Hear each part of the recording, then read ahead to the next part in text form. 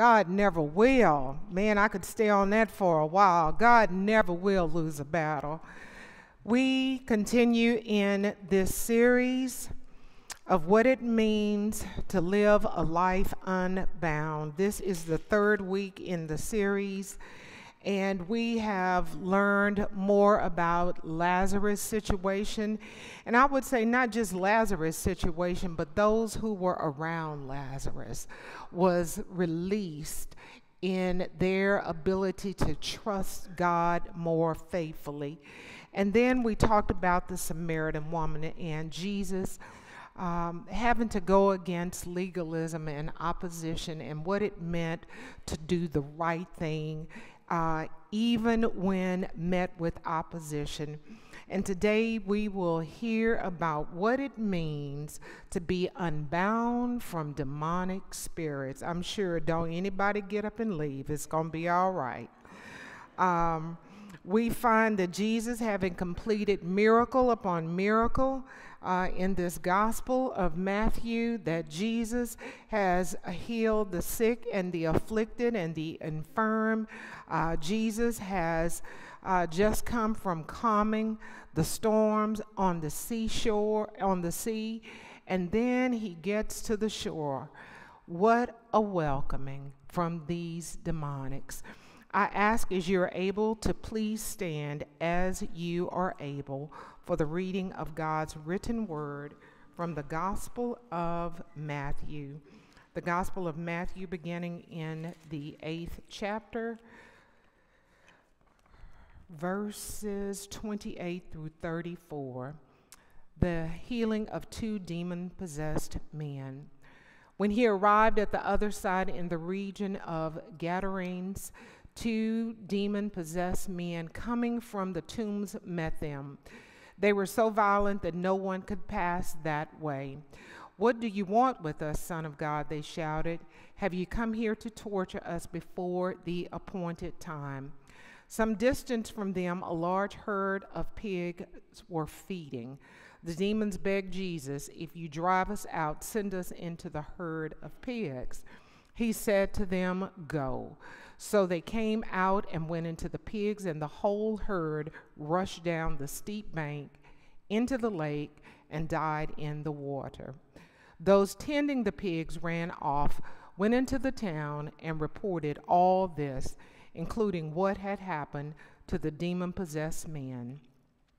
Then the whole town went out to meet Jesus, and when they saw him, they pleaded with him to leave their region. This is God's word for us, God, his children, and together we say, thanks be to God. You may be seated. Let us pray.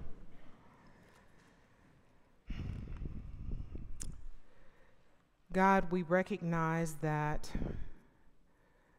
life often is challenging.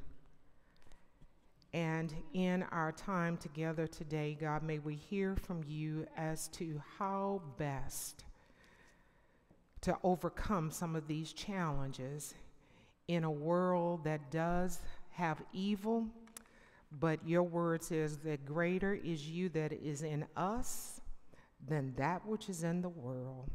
So God, we thank you and we pray for your anointing to abide and to reside, to transform. Have thine own way, God.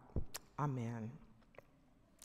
And so can you imagine Jesus having done all that he had done, and I would imagine desiring to just breathe and to come on shore and to be greeted by 2 demonics.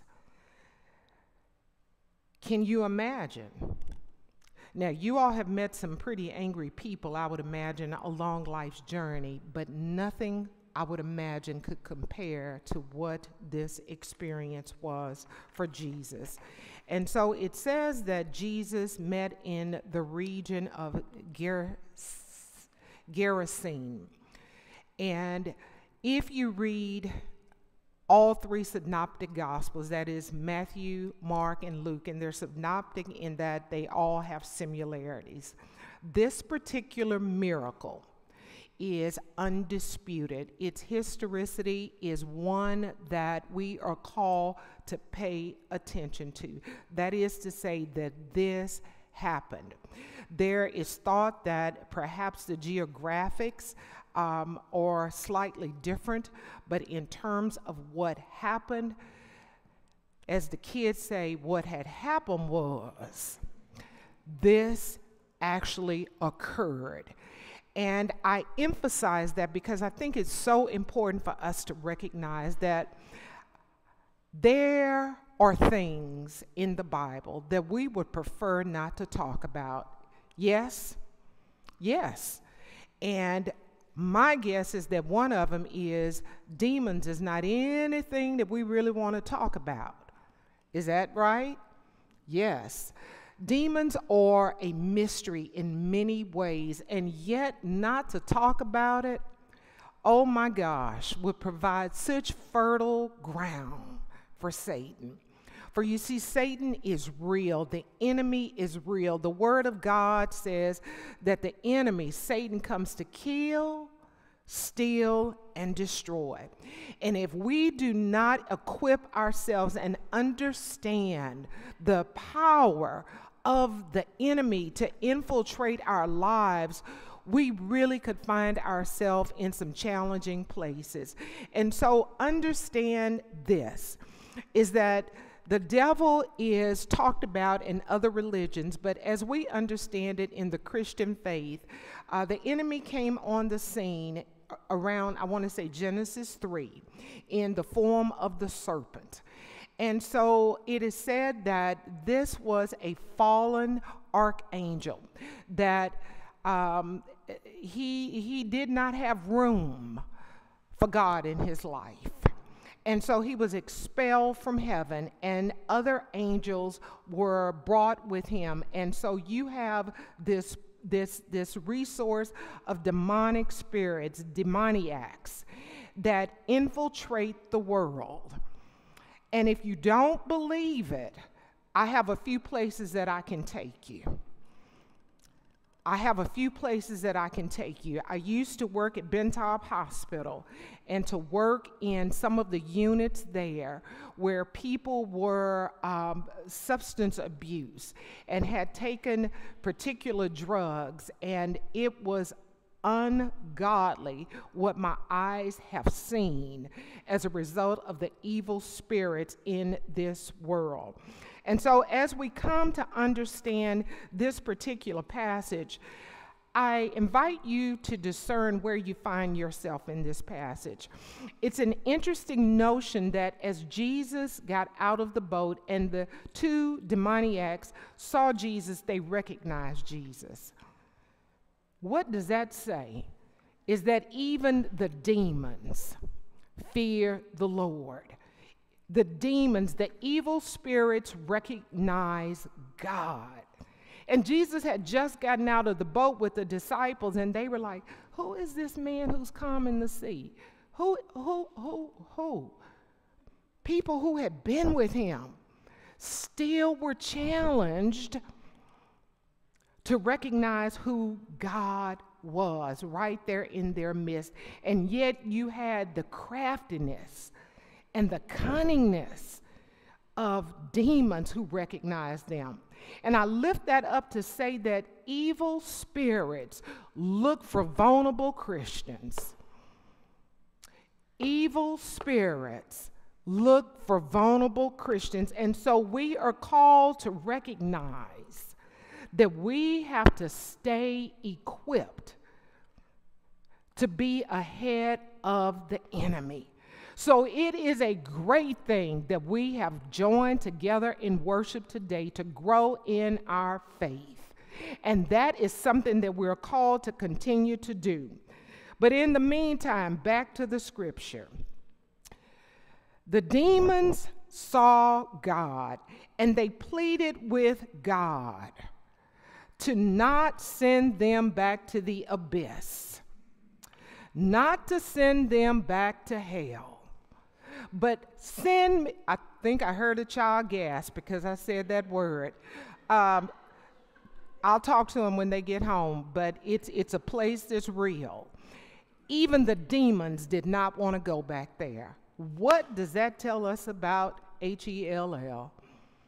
What does that tell us? That the demons wanted at least to be cast into the pigs. And so what happened is that Jesus granted them that. And Jesus said, go. Go, and immediately they departed. The word hupago. Hupago means to bring under. It means to go away. It means to be gone, to die. And so the demons, the demoniac spirits, in the other two Gospels, Mark and Luke, it's referred to as legion. That is demons, many left those two men. Those two men were human beings, you all. We're not talking about some creatures. We're not talking about monsters. We're talking about human beings that found a place. Demons that found a place in the human being. Now, these folk that they found a place in did not have a relationship with God. I said something there. They found a place to reside because God did not reside in them. And that's important for us to recognize. When we are absent of a relationship with God, that is exactly where the demons want to come. But there is great news here today. I could preach a long time and y'all would probably be like this, like in the Baptist church, leaving out of here, because this is important for us to understand, is that we wrestle with spiritual forces that are in conflict with God's will. James 4 says it this way. It says, therefore submit to God, resist the devil, and he will flee from you. Now, I don't expect any of us to go out and buy a t-shirt and wear it, because that's not going to protect us from the enemy. But that word is a word that we're called to live in and through faithfully, and that is to submit to God. Submit means to yield, to understand that we live in a broken, fallen world, and we cannot journey alone, separate and apart from God, God's word, God's will. And there are ways by which we're called to live out our faith. So no, don't buy the t-shirt. Allow the words from the t-shirt to reside within and to be modeled in your daily walk with God. And if that's not enough, then we're called to understand what Paul says to us in Ephesians. This is one of the most powerful passages in the Bible. And so it doesn't matter how we dress every day, but I want to invite you to suit up. On my desk, I have this soldier. And this is from Ephesians, the 6th chapter.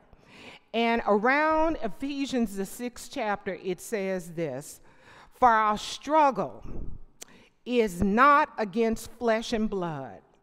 Now, I want to pause there to help us to understand that when Jesus saw those two men, he understood that something else was going on. Jesus saw beneath their flesh. He saw beneath what we see in one another, and he saw a deeper need. He saw that there were two people who had been consumed with evil, and he did something extraordinary. I pray that none of us ever find ourselves in a situation where it becomes that grave and that dark, but there's still hope. It goes on to say, we wrestle not against flesh and blood, but against the rulers, the authorities, the powers of the dark world, and against the spiritual forces of evil in the heavenly realms. You all, I know that this is perhaps challenging for us to listen to and to talk about, But all that we need do is to pay attention to what has happened in our world. What is happening in our world is not of God. What is happening in our world in many places and circumstances where there's anger and frustration and just so much violence, and did I say hatred, is that God is not the goal. A relationship with God is not at the core of these situations, cannot exist together. Cannot coexist together. God will always win out. And so when we look at the situation, we're called to understand that much like Paul understood, is that we have to pay attention to the spiritual realm of this world. You know that we are flesh and spirit, right? And so it's important for us every day. Now, you're not going to ever see me adorned like this.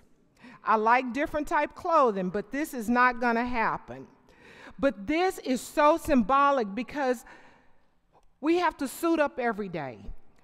Our head, the helmet of salvation, and the breastplate of righteousness, and we've got to protect all of who we are, the thoughts that we think, how we allow ourselves to feel and to be overcome by feelings and thoughts, and to hold fast to the armor of God.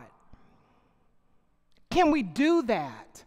Do we understand the necessity of walking daily with God, suited up for battle, because the enemy is real, and we are not going to become campgrounds for the enemy.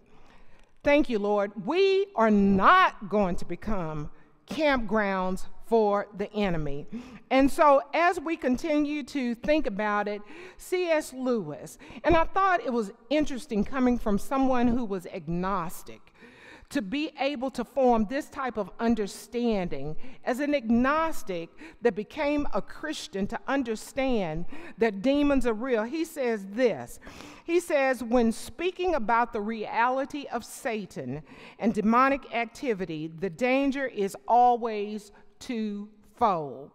To put way too much emphasis or too little emphasis. Did you hear that? We can think too much about it and become frightened, or we can not pay it any attention and be lured into it. So he goes on to say, to some, there's a demon behind every door. To others, demons are no longer among us. The truth is, there is highly organized armies of satanic forces today operating in this world, just as in the Bible days. The evil spirits seek to inhabit human lives in order to find expression in this realm. Think about that. They look to find residence in this world today. And we know that it's happening. We have choices that we are called to make. And again, I would want us to recognize that God has given us everything that we need to combat the enemy in and through his power and the authority that he gives us in his word. And so what he did for the demoniacs was beyond the comprehension of the people there that witnessed it. Because to them, those people were useless. Those people did not have a place in society.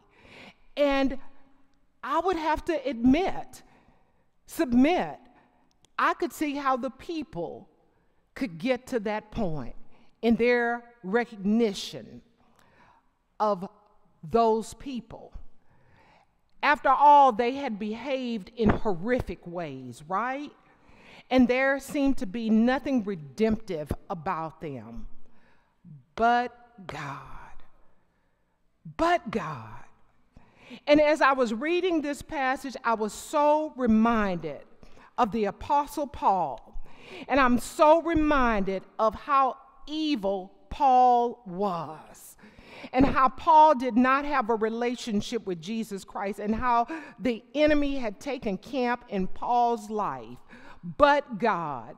Philippians tells us this in Philippians 3:12 through 14. And someone today needs to understand this. Someone needs to hear this. Is that perhaps you or someone you love or someone you just know has gone through some dark patches, and it seems as though they are irredemptible, that there is no room for God in their life. There is no possibility of healing and deliverance but God. God says this in his word in Philippians, and Paul owns this. He says, not that I have already attained or am already perfect, but pressing on that I lay hold of the Jesus Christ in me. He said, brethren, I do not count myself to be apprehended, but one thing I do. One thing that I do, forgetting those things which are behind me, and to press forward to the mark of the higher calling.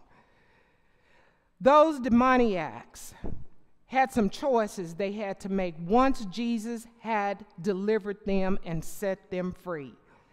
And no, none of us in here fall in that category. I don't believe so. But what we're called to remember is that we are all sinners saved by grace. But by the grace of God, there go I.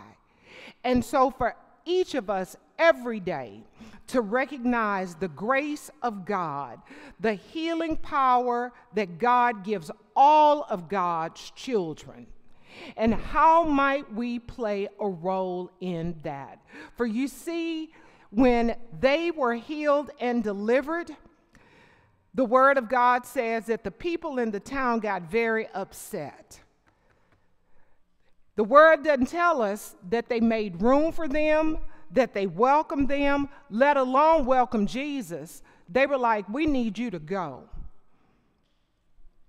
Now, if Jesus had done something that profound, I'm not sure that I would want him to go. I think I would want to know, so you did that for them, how can you impact my life? I don't know. I'm just saying that. I wasn't there. But they were not at a place where they had a relationship with God to trust that God could do for them which none other. The Bible says in some commentaries that they were consumed because that was their money, those pigs falling into the abyss. Some say that there were those among them who were not ready to have a relationship with God. I know that to be all too true myself. I've had people that tell me, this is what's going on in my life, but I trust you to tell you this. I'm not ready to change. And all that I could do was pray with and for them. There were those people in the crowd. And then there were those people that just did not know how to think, and so the choice was, just go, just go.